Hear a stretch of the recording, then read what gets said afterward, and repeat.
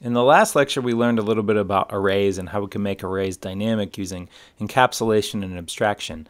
In this lecture, we're going to get into some other common data structures. So this lecture, we're going to focus on stacks, queues, and linked lists. There are a few others that we want to get into, but let's save those for a different video. Stacks. We'll start off with stacks. Stacks are pretty simple. In fact, stacks are probably the simplest data structures besides plain old arrays. If you want to think about what a stack does, if you think about a stack of bowls, plates is another good example, but I think bowls works a little better because it's harder to separate a stack of bowls. So if we have a stack of bowls, you can easily add a bowl to the top of your stack. You can easily remove a bowl from the top of the stack. You can see inside that top bowl, but you can't really see what's inside any other bowl. You know, if you think about this, like if you took a sheet of paper and you stuck it in a bowl and then you put a bowl on top of it with another sheet of paper and then another bowl, the only paper that you could see was the paper that was in your top bowl. You couldn't easily pull something out of the middle and, you know, technically speaking, you could pick up the whole stack and pull things out of the bottom, but we're going to encapsulate this and abstract things so that you can't actually do that either. A stack really has three operations that we care about: push, pop, and peek. So when we talk about a stack, I don't actually know why they chose these particular names. I bet there's a Wikipedia article out there on it somewhere, but push, pop, and peek are how these have been since, you know, well before I learned how to work with a stack. So a stack, when we push a stack, we basically are adding a value to that stack. If your stack is well implemented, and there are a couple of implementation approaches we can take to building a stack, any of those, your push should be big O of 1. It should be a constant time operation. We'll get into the implementation of these quite a bit later, but for now, understand that when we add to a stack, it should be pretty fast. And when we remove a value from a stack, we call that a pop, and that should also be pretty fast, a big O of 1 operation. Now, if we want to peek at the top of a stack, that should also be fast, constant time operation, big O of 1. And this is why we like to use stacks for a couple of different solutions, because if you think about this, you know, big O of 1 is really low cost. So if we need to store a bunch of data and we need to reverse a bunch of data, we can do that pretty effectively. You know, a really simple example here is if you want to reverse the values in a string, you could just put all of the characters in a stack and then pop them out one by one. So push each character in, pop each character out, and what you end up with is a reverse string. You'll end up with something that is in the opposite order of what you put it in there. And that's actually kind of a useful capability when we want to prioritize, like let's say we're processing a bunch of data and we want to prioritize the most recent thing before we receive, you know, before we look at data that we received earlier. You put that data in a stack and then you're always looking at the last thing you received. So stacks can be pretty effective for a couple of different purposes. Queues are another data structure that we use a lot in algorithms, but we can use them for other purposes as well. A queue, you know, if you speak American English, then you probably don't hear that word very much, but in England they use it a lot. It's British English for line, you know. So if you go to like the DMV, or you go to try to check out at a shopping or a grocery store or something like that, like you get in the line, you get in the queue, and you basically enter one side of the queue, one side of the line, and the work happens at the other side, you know, kind of what you're waiting for. And a queue is a data structure that represents this. We add things to the end and we remove things from the front of the queue.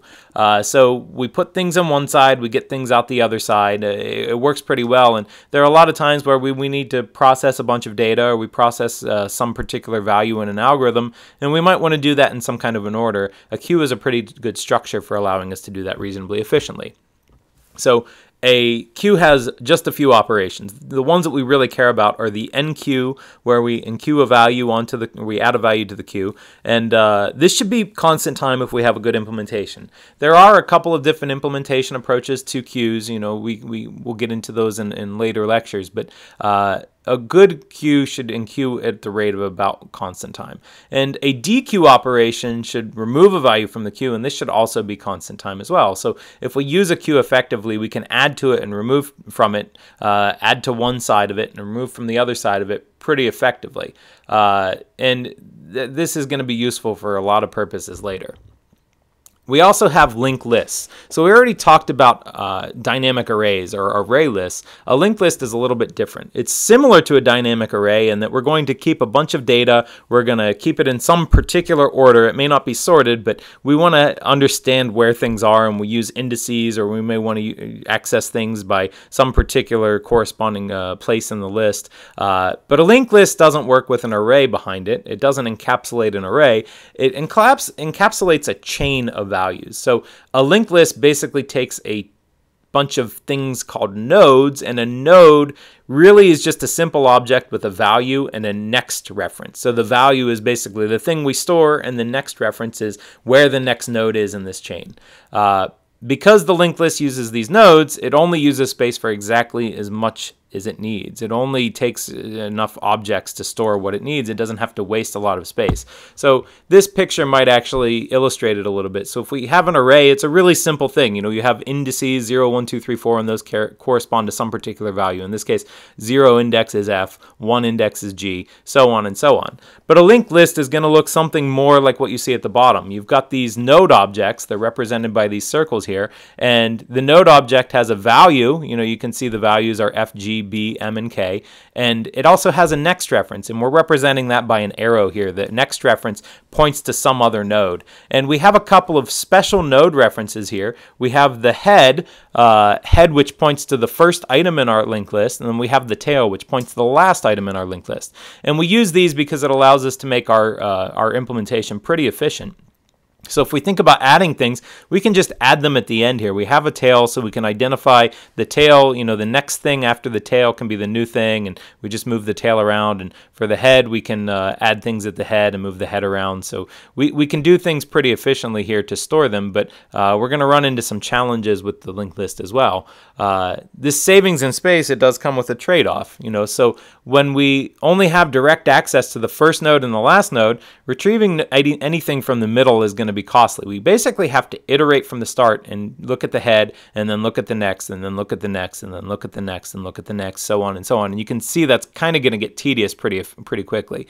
So retrieval from the middle isn't going to be very, very efficient. And inserting or removing, you know, with the dynamic array, when we looked at the dynamic array, we could insert a value at the beginning, but we had to move everything, and we could remove a value at the beginning, but we'd still have to move everything into that old place. So that's not great either. But in the linked list, we don't have to move things around, but we do have to figure out where they go. So we might have, you know, if we want to insert something into the middle of the linked list, we're going to have to iterate and iterate and iterate, do that head, next, until we get to that particular place, and then put that value in, which could be costly.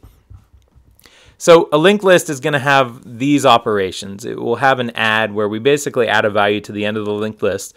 Since we have that reference to the tail, and we can just add things at the tail and move the tail to the new value or the new node that we just created, this should be constant time. It should be the same no matter how many values are in our linked list. However, retrieving a value from the linked list is going to be linear time. It's going to be big O of n. So when we retrieve a value from the linked list, we have to get it from the middle somewhere, which means we have to iterate. When we remove a value from our linked list, we actually have to iterate to where that is as well. So we have to, you know, that iteration is always going to be big O of n. Removing it will be pretty quickly once we're there, but then we have to find where it is. So that's big O of n. And inserting is going to be big O of n as well, because we have the same problem. We have to find where it goes. We may also want to know the size. We may want to know the size of a queue or a stack as well, but we should probably just keep a count of the things that are in our linked list. If we keep that count, every time we add something to our linked list, we can add one to that value. And every time we remove something from our linked list, we can remove one from that value. So we can just keep a value to identify how many things are there, and we can return that when we call size. So we can make that constant time as well. Now, the thing to consider is that we can remove from the front of the linked list pretty easily. We can remove and add to the front pretty easily. So let's compare how a linked list and a dynamic array behave. So when we add to a linked list, that's constant time. We just add at the end, and it's going to be the same all the time. And with a dynamic array, it's going to be constant time too, most of the time, unless we have to resize. If we have to resize, that's going to require a whole lot of extra work. When we retrieve from a linked list, that's going to be a big O of n operation, because we have to iterate to where that value is. So, you know, head.next is going to be complex. But in a dynamic array, since it's using an array, that's going to be fast. With remove, it's going to be big O of n both times, but it's a different kind of big O of n. In a linked list, it's going to take us a while to figure out where the thing is and then very quickly to remove it. In a dynamic array, it's going to be very quick to remove it, but then we have to move everything else into place. So we're going to pay about the same cost here either way, big O of n. Same with insert. We have the same kind of problem with insert. We have to either iterate to where it goes and then insert it into a linked list, or we have to, in a dynamic array, we have to basically know where it is, but then we have to move to make space for it. So it's going to be big O of n either way. Size should be pretty fast, big O of 1 both times. We should keep track of how many things we have. When we add to the end, we have a big O of 1 operation in both cases because we keep track of the tail, so we can just add values at the tail. When we add to the end of a dynamic array, again, it's going to be big O of 1 most of the time. Unless we have to resize, we're just going to put one more value in at the end. Adding to the beginning is a little different though. With a linked list, we can add at the head, and that's going to be a constant time operation. That's going to be big O of 1. With a dynamic array, we have to make room for that thing at the beginning, so it's going to be a big O of n operation. When we remove from the end, with a linked list, that's going to be costly because we actually have to figure out where the new tail is. So that's going to require us to iterate all the way to the end. So that's not great for a linked list. But with a dynamic array, removing from the end, we just take that last thing off. That's actually not going to be a problem. So we have big O of 1 there. And then remove from the beginning, well, with a linked list, if we have to remove something from the beginning, it's really easy to just set the head to the next thing in our linked list. So that's a constant time operation.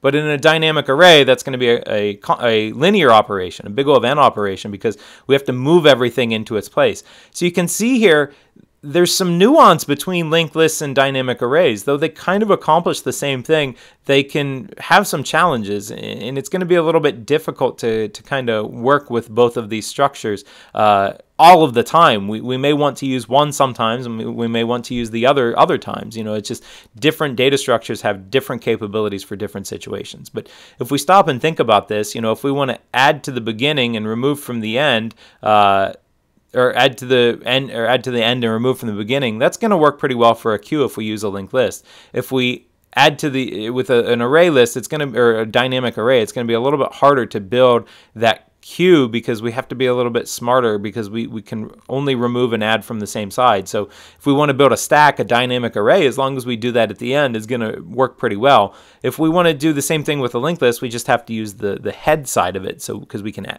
add to the beginning and remove from the beginning pretty effectively. So hopefully the structure of these is starting to become a little bit clearer, and you can think about how we can employ these different approaches to build some of these other data structures. So here we covered stacks, which is just a data structure that represents a stack of things. We take from the top of the stack, we add to the top of the stack. We talked about queues, which is a data structure that allows us to put things in one side and take them out the other side, or put things on the bottom and take them off the top, or however you want to orient your queue or your representation of that. And then linked lists, which allow us to kind of perform the same operations as a dynamic array, but with some different trade-offs there. So we're going to talk a little bit more about an overview of some other data structures, but for now, thanks for listening.